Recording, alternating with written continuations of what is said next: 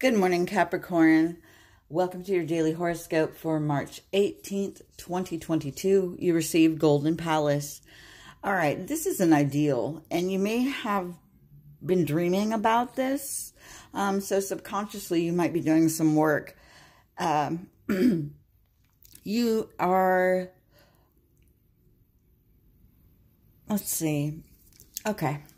So you have an ideal, okay, and you're right to try and match up what's going on in your life with this ideal. You're dreaming about it.